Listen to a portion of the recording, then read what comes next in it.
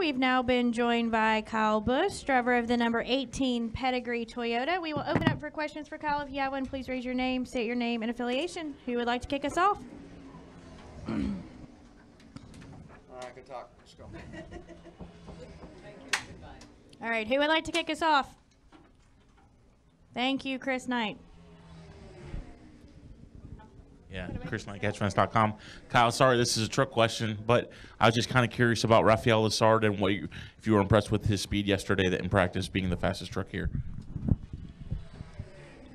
Yeah, I didn't get a real good sense of how practice went from any of my guys or anything like that. So overall, just saw that he was top of the sheets first practice, and then that's always kind of difficult to tell sometimes how that exactly happens. I think they made a mock run at the end of first practice, so I think that's what put him up there. But it's all about the lap tracker and consecutive laps and consistency and things like that. So he and I talked a little bit this week about coming here and being prepared for it. So it was nice to kind of help him out, get him up to speed a little bit. Nice to see that they had speed at least, and hopefully he can do a good job. I mean, it's the biggest track he's ever seen or been on, and fastest he's ever gone. So it'll be a big learning experience for him this weekend.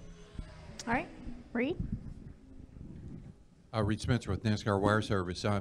In practice that you just finished, 23 cars went faster than the track record. Do you actually feel that increase in speed when you're going around there? Yeah, there's no question you feel that you're going really fast. It's really fast.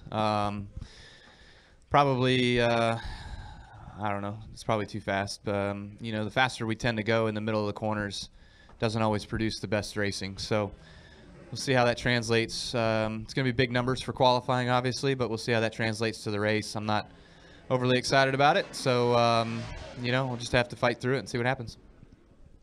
All right, additional questions? Tyler and then Claire. Can we get a microphone to Tyler, please, up here? There's one okay. way back in the back. Go ahead. Go. Zach Sterniolo, Polka to Record. Kyle, judging by that first practice and how fast you guys were going, what are your expectations for qualifying? I know you said you're expecting huge numbers there, but especially with the single car format, does that change anything, how you approach it? I missed the last part. What? With single car qualifying, in effect, does that change your approach to it at all? Well, I guess it's a good thing I had my media availability, because I wouldn't be coming in here after qualifying, judging by how fast our car goes. So, obviously we've not where we want to be. We're a little bit slower than we want to be. It'd be nicer to be closer to the front. But speeds are just really, really fast, so we're not quite there. All right, Tyler, go ahead. Tyler Bennett, Motor Racing Network. Looking ahead to next week, how would you describe some of the challenges racing at the mile and a half at Kansas? And then my second question is, the following week, the Memorial Day weekend, what's it mean to you to race on Memorial Day weekend? And also, how do you feel about, obviously, the military and everything that happens at Charlotte that weekend? Yeah, going to Kansas next week, it's a little farther ahead on my radar than I've been. But it's a night race, so it's cool to be able to go race Saturday night, and then we have Sunday off, obviously. But the challenge to Kansas, I guess, is just going to be what it takes with this new package and the faster speed. Well, you're not really faster at Kansas, I guess. You got the 550 package there, so seeing what that's going to be. Is it going to be wide open? Is the draft going to be in effect?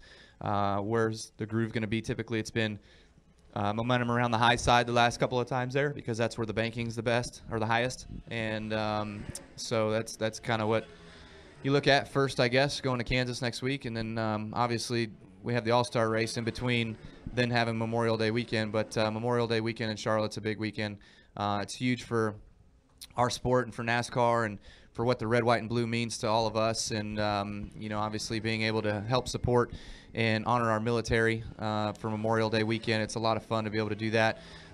It's nice that the NASCAR initiative has grown over the years with NASCAR salutes and the military program of having a person's name on our cars, on our windshields, and we get to honor that family if they choose to come to the racetrack for that weekend. So the last couple of years is we've had our family there that has been of the fallen soldier on our windshield, and and we've been able to honor them. And fortunately, last year, finally, I was able to get that first win and be able to go to victory lane. They were there with us in victory lane, so it's cool to be able to do that. It's an unfortunate situation that only one guy gets to win, but there's an opportunity to celebrate 40 unique lives that paid the ultimate sacrifice. All right, Tim, go ahead. Kyle, one thing I wanted to ask you is exactly how much off-throttle time do you guys have? I know it's very narrow, so as a driver, you just came out of there. How much off-throttle time really is there? Yeah, for the qualifying laps here, you weren't all the way out of the gas. You just kind of roll out to about, I don't know, 20% throttle for probably 200 feet, and then you're starting to feed it back gas as quickly as you can, as much as you can, in order to be able to get the run off the corner and down the straightaway. So lots of on-throttle time. And you know, again, just you're never all the way out of it. All right, Claire, go ahead. Then Dan. Claire B. Lang, Sirius XM NASCAR Radio. Two things. First of all, happy birthday. How was your birthday? Did you have a good one? It was good, yeah. Thank you. And second of all, you said the speed's probably too fast. What is too fast? Like, where would you draw the line at Dover? What is too fast? You pretty much know as a driver what too fast is. If you have a problem here now with the speeds we're carrying through the corners, it's going to hurt. It's really going to hurt. So, I mean, the faster you go, the harder you're going to hit the wall. There's no question there is. So, you know, I don't know. I mean, when the IndyCar guys around here, they were flying around here, you know, and they don't come here anymore because it was too fast. It was dangerous for them, right? So eventually there comes a point where it can be too fast for a stock car as well. And whether that is or not, I guess that's for people other than myself to think. But I'd much rather, you know, appreciate racing and being able to race at a more tolerable speed than what we're going right now. Are we approaching the danger zone here? No question. All right, Dan. Dan Gelston, Associated Press. Kyle, what's the significance to you becoming the first driver in almost 30 years to have top 10s in the first 10 races? It's good. It's cool. You know, it's obviously what's kind of on our mind right now with being able to go in every week. Obviously, we want to win. That's what we strive to do each and every time we're on the racetrack. But you know, we thought it'd come to an end last week at Talladega, and it was close. We were right on the verge, man. But we made it through another one. So we had the opportunity here this weekend to go to the Monster Mile and try to come out of here with another top 10 finish. But you know, last week we had Talladega that was working against us, and no disrespect to my sponsor Pedigree, they're fantastic people and fun to work with, but I don't think I've finished in a Pedigree race car the last 5 times I've driven one. So hopefully we can finish, and if we can, hopefully we can finish in the top 10. So that's what we're shooting for this weekend.